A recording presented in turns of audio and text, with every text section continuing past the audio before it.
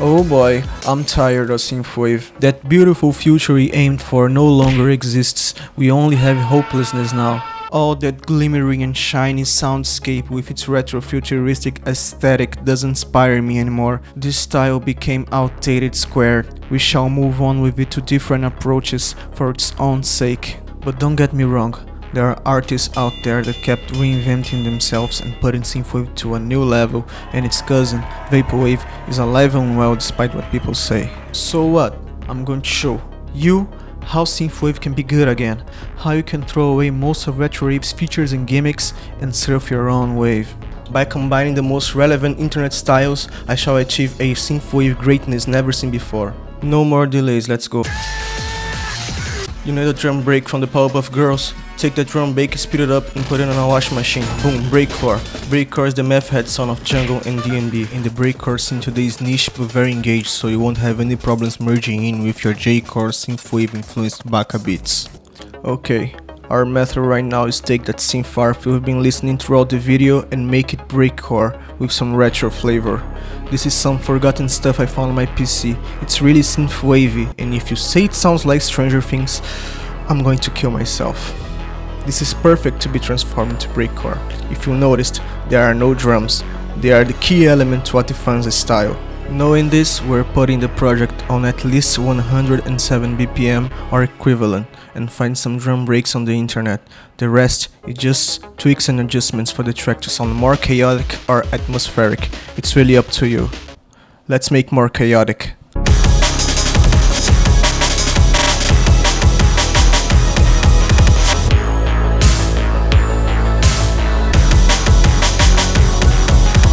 It's almost done. Now we need some staccato keys and some good voice samples, either from anime, hentai or obscure foreign movies. And we got our first synthwave hybrid.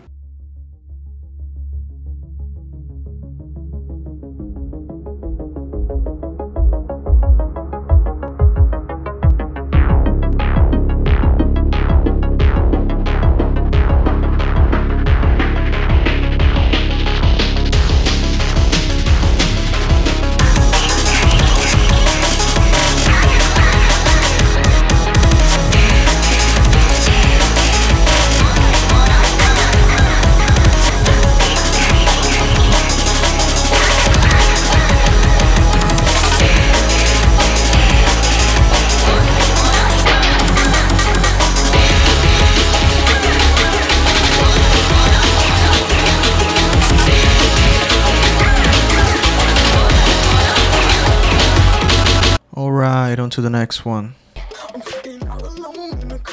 Have you ever heard of 100 Gex, Sophie, Charlie, Dorian? If not, you should. They are our new pop overlords, so bow. Their fans are also everywhere from Twitter to TikTok. How could you not notice?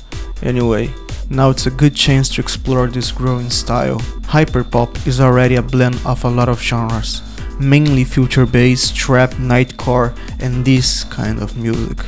This style is already filled with nostalgia for the time you were in junior high, with Death Note posters on your room and vibing to caramel dancing. So by adding this hysteric icing upon our retro cake, we should get some cool sounds. So let's go. We're taking that same synth pattern from the Breakcore mix, but now we should change its key to C# major. Hyperpop revolves around happy sounding music with dark or cynical themes. Take your typical arpeggio plucks, add your typical bass pattern, increment it with some bright keys or brass to maintain that 80s throwback taste. And this is basically the same instrumental from the Breakcore one, but happier. Now to the tricky part, the drums. Hyperpop requires loud and distorted kicks. Get some 808s drum pack and make it as loud as possible. In my case, I modified some presets from the kick to VSTI. And by messing with the kicks, you should achieve something like this. Good. Get a snare from the 808 pack and add a whole lot of compression and distortion. The drum pattern must be something out of an 80s pop song, but with a chaotic twist. Also, add some trap hi-hats and you should have a good Frankensteinish consistency. Now for the real fun part, the vocals. You should materialize yourself into a chipmunk and imagine yourself as a singer of a trio of chipmunks. Sing, and then add some autotune, distortion, and a light reverb. Baby, they'll look at you now, I know you're original. You're gonna swear it to me, you're gonna keep it legit.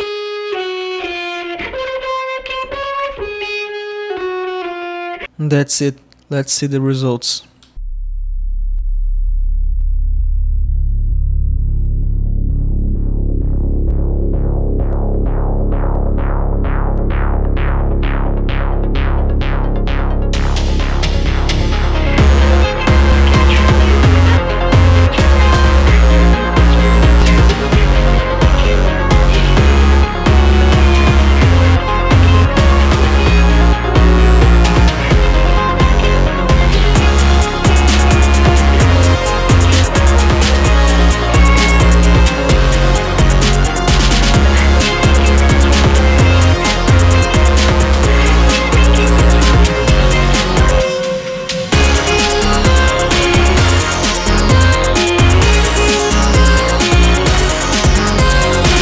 Wow, it's actually good, I guess. Okay, let's go to the next one. Lo-fi hip-hop beats, chill hop, jazz hop, everybody knows it by now. J Dilla and Nujab's legacy sparkled into a whole internet movement that is still alive. This style has many name variations and combinations, but their core is basically the same. If you like soft jazzy beats to chill and retro rave synthesizers to vibe, you are now on the right track. Chillhop mainly relies on sampling for most of its elements, so this should be simple. If you watch the video till now, you know what I'm going to do. Chillwave and lo-fi synthwave are well-established combinations actually, but it doesn't matter. Now I'm going to show my own take on this blend. Let's go. As usual, we are going to transform the generic synthwave progression into a lo-fi synthwave. Your usual elements are here, but more dreamy. I removed the bright keys and the bass pattern is a little different. The arpeggio pluck is now an arpeggio synth lead because we need everything to be more subtle and smooth. We should also slow down the project to 80 BPM, everything for the chill. And as I said, lo-fi in general relies on sampling, so I'm going to sample two main elements for this song, the main melody and the drums. This sample here is the beginning of a song called Corcovado by Tom Jobim and Elis Regina, two icons from Brazil. The works of Tom Jobim are mainly bossa nova, but this will do the trick. And this here is the beginning of a song called How About You by the American saxophonist Serge Kaloff. By chopping and basically butchering the samples, you may find a progression that best suits your intention. And this is what I made.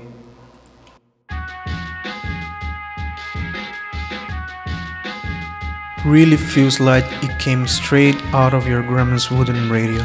This is the lo-fi beat, just one half of the nostalgia sandwich. Now we just need to get the other half, the synthwave half, and we got ourselves the pinnacle of chilling and nostalgic vibes. But before that, add some pianos and other percussive elements and we're good to go.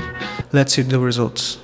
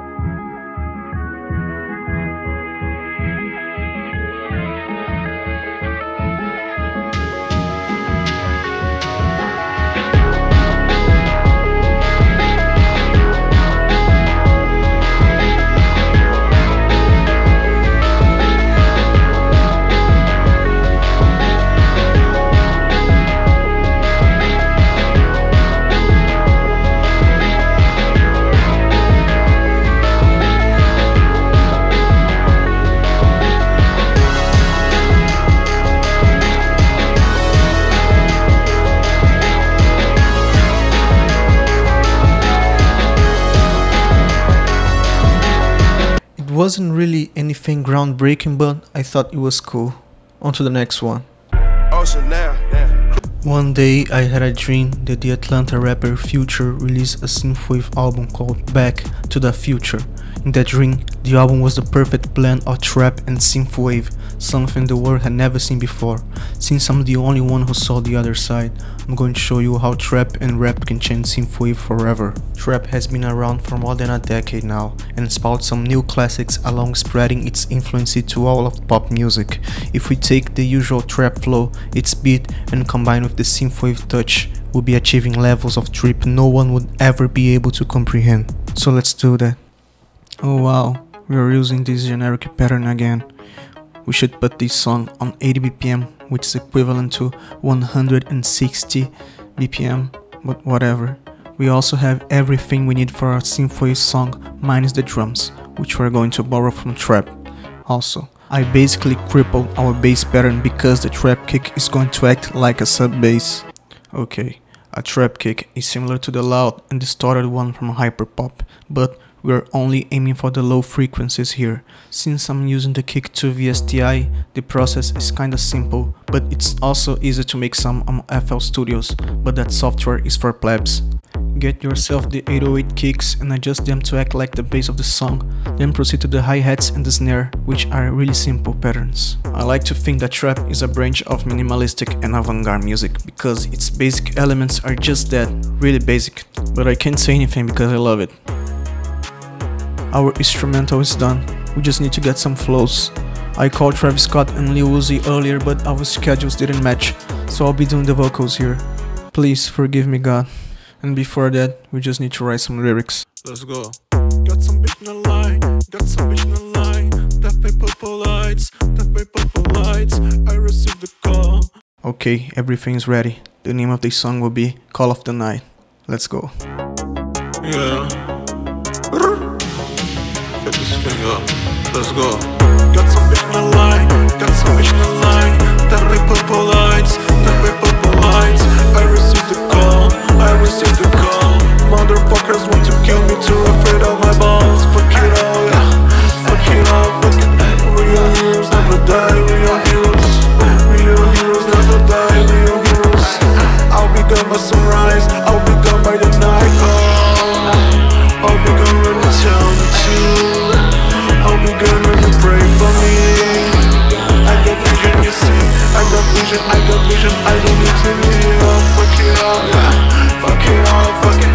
Real heroes never die, real heroes. Real heroes never die, real heroes.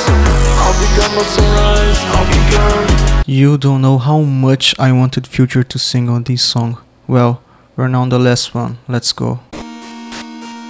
Do you miss that time when you were playing Super Nintendo in the living room while your mother was listening to Tears for Fears while cooking a delicious meal? If your answer is yes, you are lying, because you probably weren't alive in the 90s.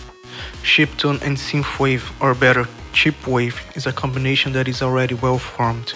The thing is, chiptune has a lot of approaches and can be really complex. You can be a purist and have some expensive gear only a nerd has, while speaking codes and working with this thing here, or you can just put some synths similar to 8-bit or 16 bits and call it a day. We're taking the easy way.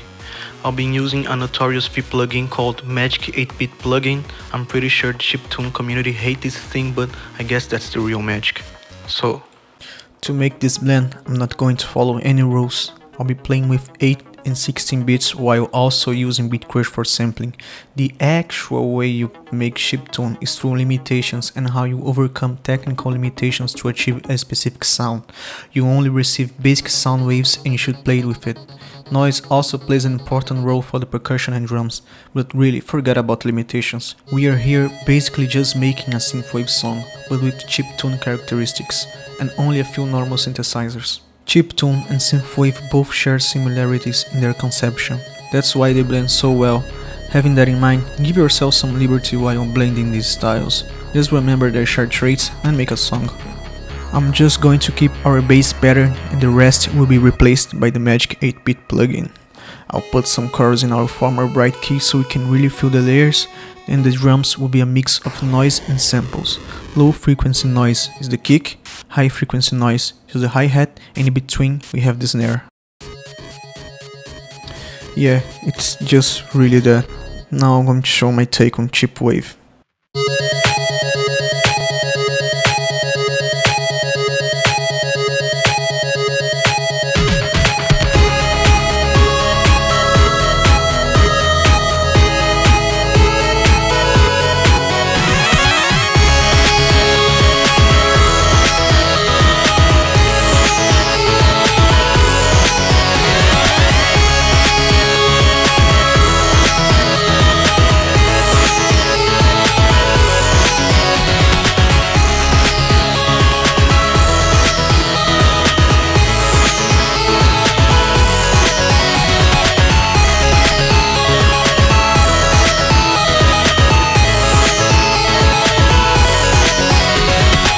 That's it for today.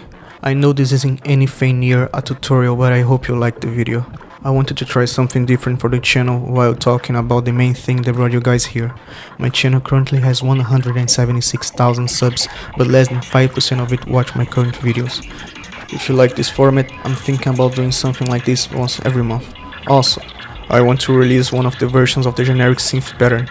Tell me in the comments which version you like the most and I'm going to release it. That's it, see you later.